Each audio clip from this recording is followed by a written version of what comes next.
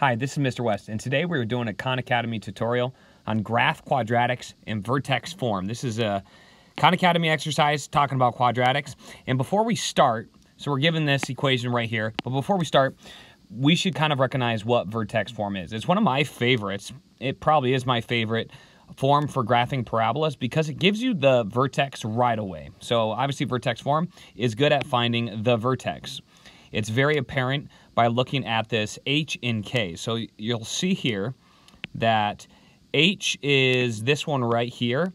It's in the form of x minus h, and h just happens to be the x-coordinate for the vertex. So keep in mind, this is your x-coordinate, and then your y-coordinate is the second point, and the y-coordinate for the vertex is just this k portion right here. So k is the y-coordinate of the vertex, and h is the x-coordinate for the vertex. One of the most tripped up, common mistake errors that I see is that people often put the minus h in there, and you got to think of the opposite here. And once we do a couple examples, you'll see that we just put the opposite of what it appears to be, and that's going to be the x-coordinate of our vertex.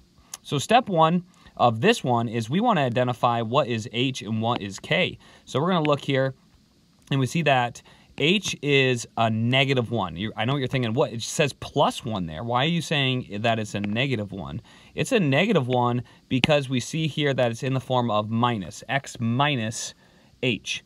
So if it says plus, that means it's minusing a -1. Okay, so if you're wondering why are you saying that the x-coordinate is -1, it's because it's in the form of x minus h, and minus minus will turn into a plus. So just think opposite. If you see +1 in that parenthesis next to h, then think that it's going to be the opposite, which is -1.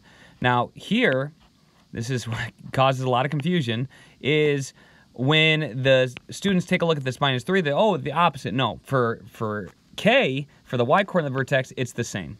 Okay, so we're going to put -3 for the y-coordinate of the vertex. So this vertex is at -1, -3. So that's important to know, okay? So that's how we find the vertex. That's the most important point. So we're going to go -1 and then -3, and that's where our vertex is. Now we need to find, that's step one. Now we need to find the y-intercept. That's going to help us graph another point. You don't have to use the y-intercept, but I just think it's the easiest, so we might as well use whatever's the easiest.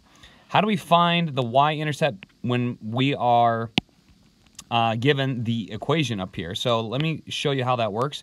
We know x equals 0. That's what that is right there. So we're just going to plug in 0 into our equation. So we're going to replace this x and put a 0 there instead. Let me show you what that looks like down here. So we have y equals 5 times 0 plus 1 instead of just x plus 1 squared, and then we minus 3.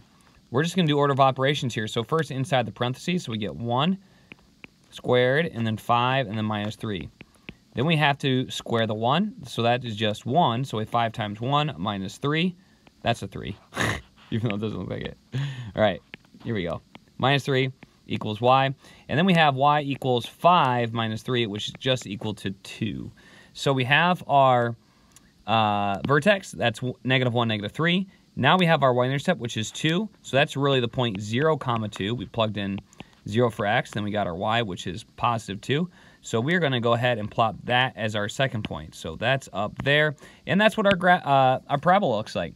Has that vertex where we found it, and then intercepts at 2, and we're going to check the answer, and that's all there is to it. It's a two-step process, and let me show you how it works one more time. So here we have x minus 4, that's, again, x minus h squared, and then we're going to add k. So our k value, we can just match that up. That's going to be our y-coordinate for the vertex. And then our x-coordinate, we need to think the opposite. So instead of -4, we're going to put +4, and we got our vertex already. It's 4, 3.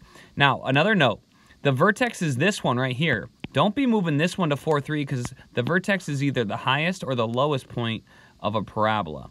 Okay, so if it's opening down, it's the highest point. If it's opening up, it's the lowest point. So I'm going to put the vertex, which is this one, where it curves, at 4, 3. Okay, so that's 4, 3 right there. Take a look, that's 4, 3. All right, now I need to find my y-intercept. That's my second step. So step 1, step 2, I need to find my y-intercept. I need to know what y equals when x equals 0. So I'm going to go 0 minus 4 squared plus 3. So I know 0 minus 4 is minus 4. So I finished my parentheses step. Now I'm on to my second step, which is exponents. So I square that. 3 times 2. 3 over 2, I mean, times 16 plus 3. Now I'm on to my multiplication step, which is multiplying this. I'm going to cross off the 16 with the 2. That gives me 8. So now I have 24 plus 3. Final step, 24 plus 3 equals 27, and that's my y-intercept. Now, this is not good. The reason why it's not good is because I can't put y equals 27 on my graph, okay? So that's a problem.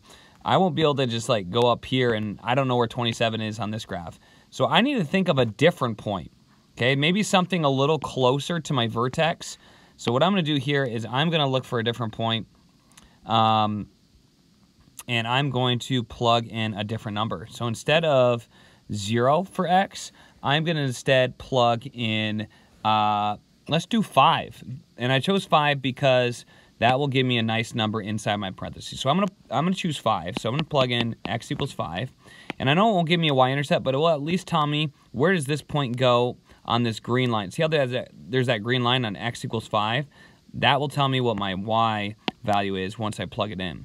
So I'm gonna plug it in. So I got y equals, and I wanna know what y equals when x equals 5. So I'm gonna do 5 minus 4 squared plus 3. What do I get? Well, I get 1, and then I'm going to have to square it and then multiply it by 3 over 2 plus 3. So I get 3 over 2 plus 3. You know what? I chose a bad number.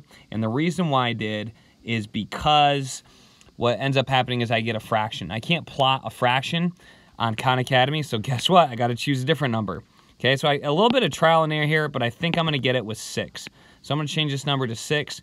Green really doesn't show up that well. So guess what I'm going to do? I'm going to erase this all. I'm going to choose a different color. Let's choose something like blue. That shows up a little bit better. Or purple. Can I get purple? Yes, I can. All right, here we go. So I got y. I'm sure you guys are triggered by this. Go. There we go. So I'm going to choose y equals, I'm going to do 3 over 2, and then 6 minus 4 this time, squared plus 3. That's going to give me 2 squared, and then I have to multiply by 3 over 2 still. That's 4 times 3 over 2 plus 3 equals. And then I get, cross that off, I get 6 plus 3. That's 9. Okay, so I'm in luck. I'm still on our coordinate here, so that's 9. So I'm going to go ahead and plot, I plugged in 6. 6 comma 9 is a point on my graph. So I'm going to go over to 6. I'm going to go up to 9, and that should be good. Here we go. Whew, that one was a little bit tough. All right, so this one has a clue. Notice how the other ones have been positive. This is negative, so guess what that means? Anytime you have a negative sign out in front, and that's your A value, by the way. A controls the vertical stretch or compression. I can talk about that in another video. I think I do. Make sure to check that out. But if it's negative, it's going to open down, and if it's positive, it opens up. So what I do is I just like make this like a face. A smiley face opens up. If it's positive, it's negative, it's kind of like a frowny face, okay? That's a way to remember. Let me go back to what we're doing here, and that is trying to figure out my vertex first.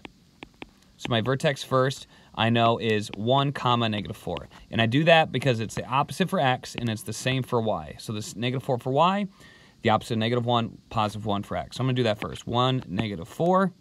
There's my vertex. I know it opens down, so I know it's going to be somewhere over here. Let me see if I can get a y-intercept. So I'm going to plug in 0 for x. Y equals negative 2 times 0 minus 1. I should just write it. I'm going to just so I don't confuse you, I'm going to write it. All right, there we go. Sometimes I like to do steps in my head, but that doesn't help you guys. So I'm going to do negative 1 squared. That gives me positive 1 times negative 2. Don't forget I'm subtracting 4. So negative 1 squared is a positive 1. And then that becomes just negative 2 minus 4. And that gives me negative 6. Okay, we're in business. So I can go 0, negative 6 for my y-intercept. And I'm done. I got my 2 points. And I'm golden. All right, here we go. Last one. Now, it doesn't look like there's a k here. There is. The k is plus 0. So I know my y value for my vertex is 0. But my x value is going to be positive 2. So there's my vertex, 2 comma 0. Let me just slide that over. Okay, I know it opens down, so my other point's going to be here. I'm going to see if I can get a y-intercept here. I think I'll be able to. So I get 0 minus 2 squared, and then I multiply by the negative 3 over 2, and that is equal to y. That's an ugly equal sign, but you know what it's referring to. So we get negative 3 over 2 times negative 2 squared. That's going to be positive 4 times negative 3 over 2. And I'm going to cancel out the 4 with the 2. 2 is going to be left, so I have negative 6 equals y. Great. So I'm going to go down here to negative 6. There is my y-intercept. That's my vertex. Should be all set. And we're done. That's vertex form. If you are confused on any graphing in vertex form, this was obviously the video for you. But there's also videos that I've made on standard form, intercept form, also called factored form. So make sure to check those out also. And I look forward to seeing you next time right here on Wes Explains Best.